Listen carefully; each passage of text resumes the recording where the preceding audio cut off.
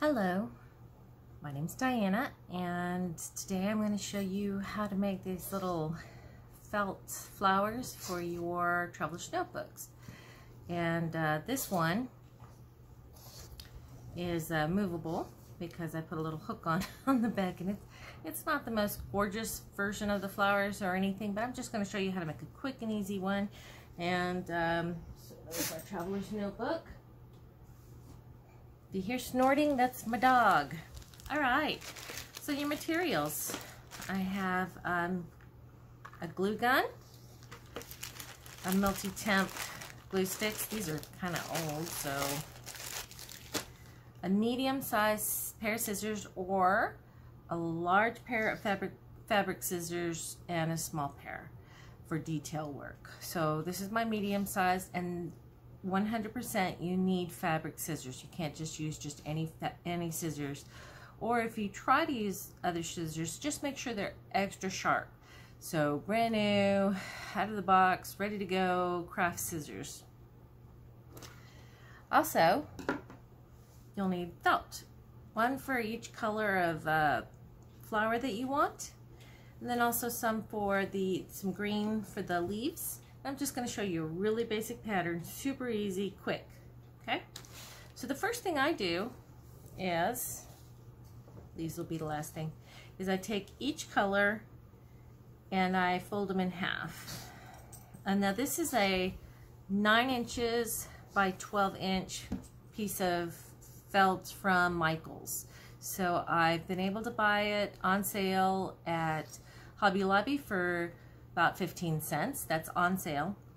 And then at Michaels, I bought each piece of these for like 37 cents because they weren't on sale.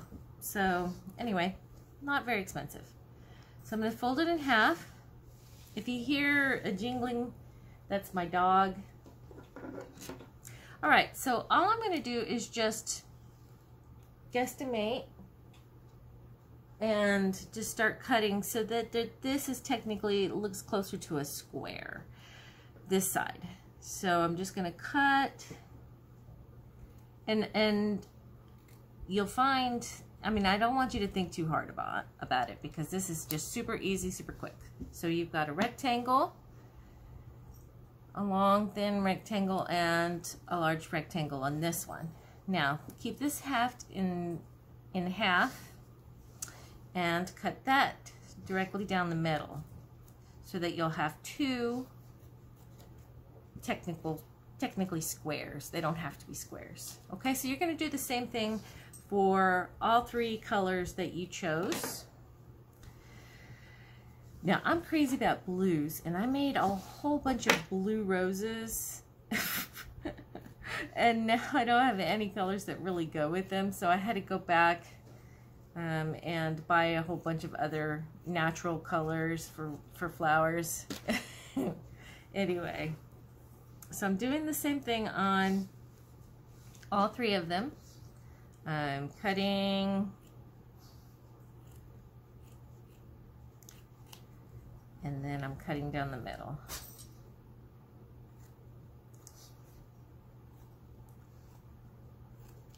All right, so technically I can have 6 flowers here, so one of each color. I'm just going to make 3 flowers, and actually one of the flowers I'm going to make in one of these, super easy, one of these smaller rectangles. So I think I will make this flower, that color, the darker pink,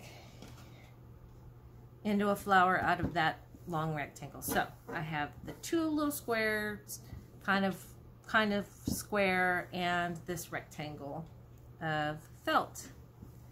All right, I didn't mention this felt is the cheap felt. This is not the really nice expensive 75-cent felt. So the next step is to cut this into a spiral. So I'm just going to start cutting. So notice I'm going to work my way towards the edge and not hit the edge. Of course you can hit the edge if you want to, it's up to you. So I'm just going to cut. See, I hit the edge. go towards the other edge. Okay, so I've got a circle that I'm getting. Okay, so these are trash. Of course, you can keep them and use them to bind the back of your flowers. You'll need something to put in the bag. Probably green is the best. Now I'm going to cut a spiral out of my circle. So I'm going to cut a circle out of this. So let's do that too. So circle, cutting the circle.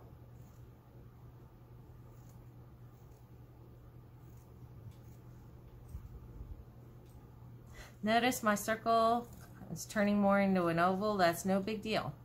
An oval is just fine. You do not have to be perfect. All right, so I have two.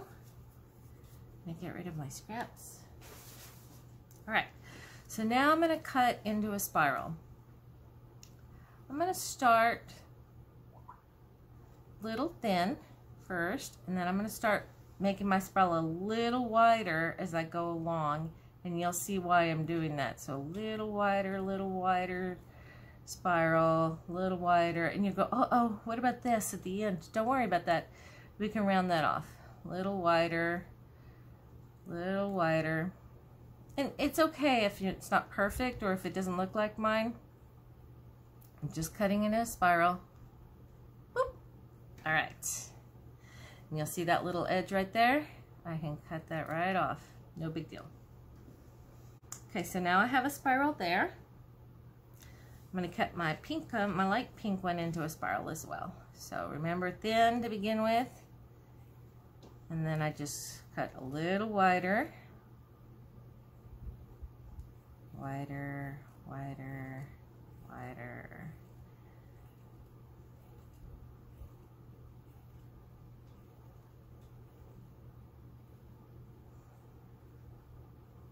Okay, not perfect, but now I have two little snakes.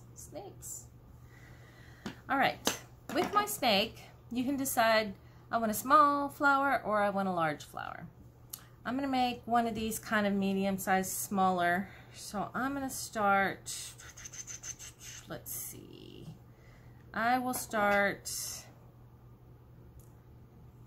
here. Just so I cut off this little bit here. And what I'm going to do is I'm just going to start folding in, curving in. Now, you might want to pull it out, just tug on it a little bit from the inside.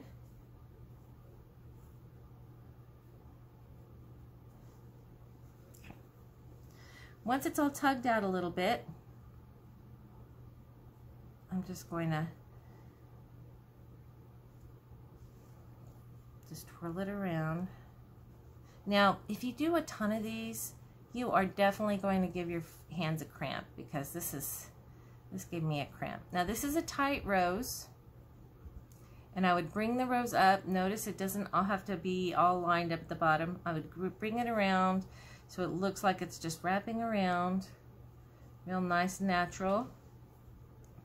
Bring it up a little bit. Okay. This is where your glue would come in handy. You would put a little bit of glue here and wrap it around, and then glue the bottom. Glue along here to put this along the bottom, and it just closes up the rose and it'll hold it in place. All right, so we have one little rose. He's really simple, nothing fancy rose. Now I'm going to show you another type. On this one, I'm going to do a little bit of a design. So what I'm going to do is I'm going to curve up here. Now what I like to do is use my thumb.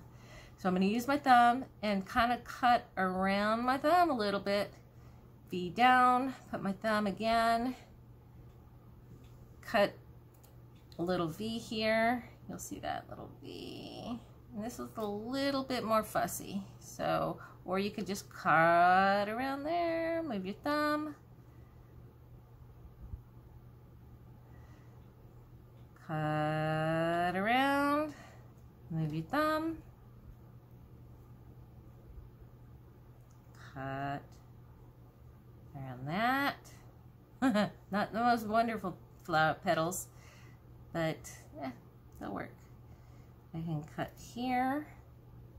Okay, so what you're going to do is I'm going to speed up this process because this is going to take a little while. So just cut.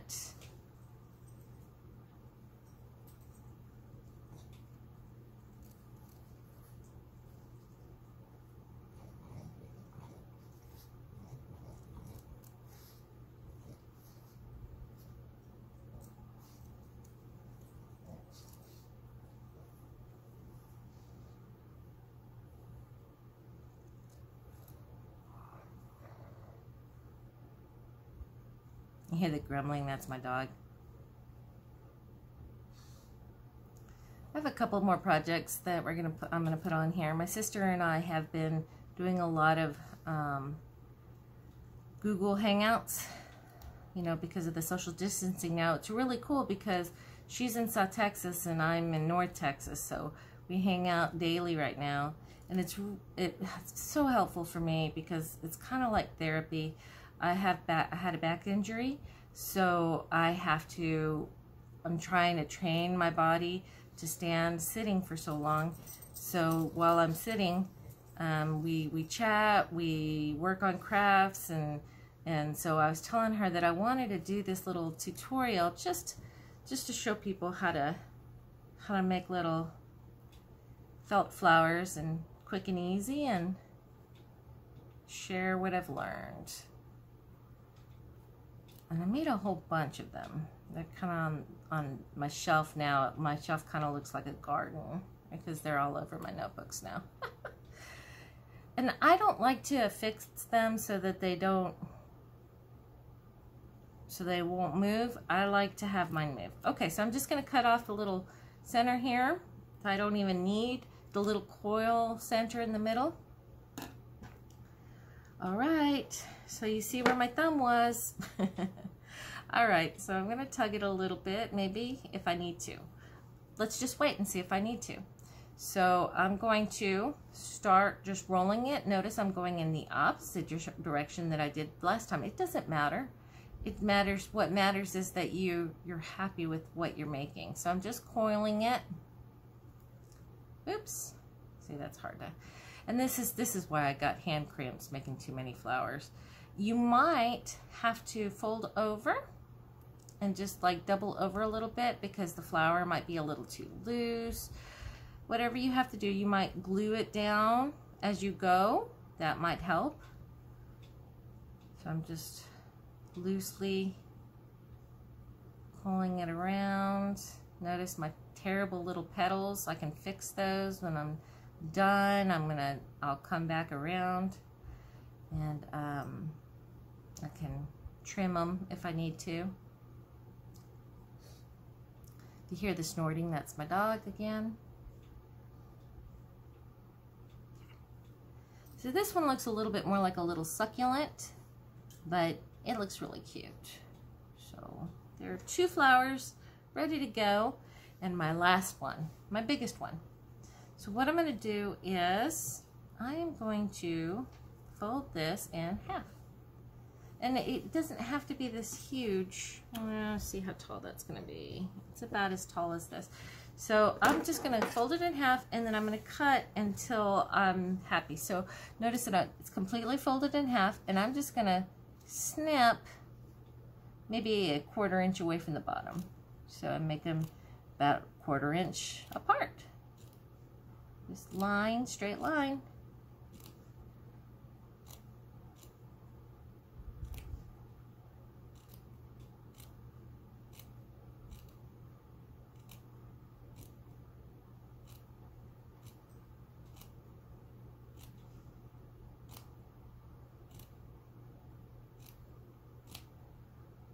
Okay, I'm going to stop there. I think that, no, let's do the whole thing. We can always cut off some if we think it's too big. So, all right, so here we go. I'm still going, going, going, going, going. All right, and then I'm going to twist it around.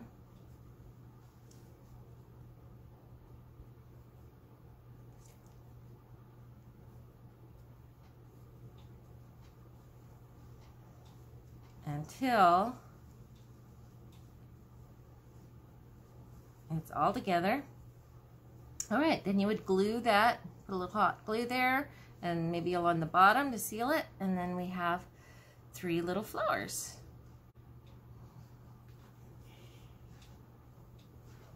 Okay, so I have 3 flowers now, little flowers with different types of petals.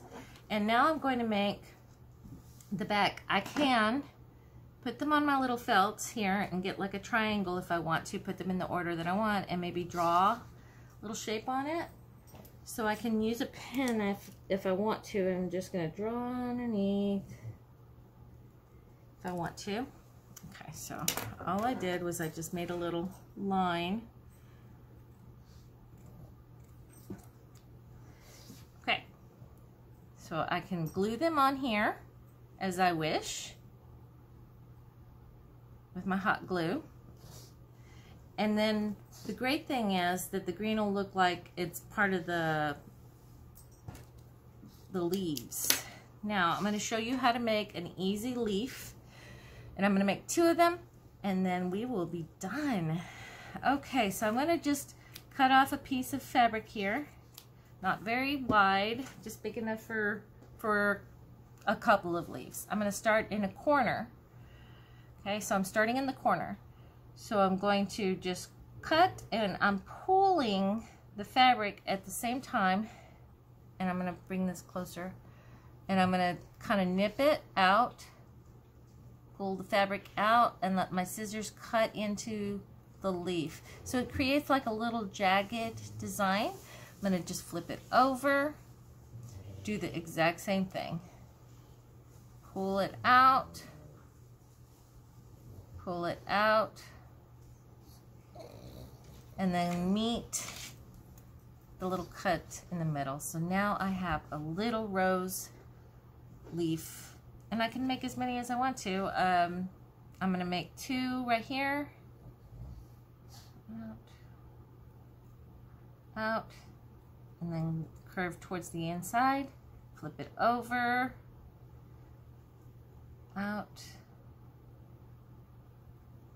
out. For some reason my first side always looks better, and I don't know why, but oh well. If you have to, just trim it.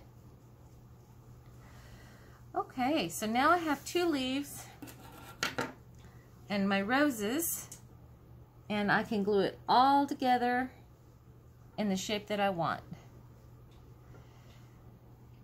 Once I've glued this together, I can attach this to my notebook however I want. If I want to, I can just put a little band on the back and or a ribbon. I can also put a little hook on my personal one. I attached a lobster claw.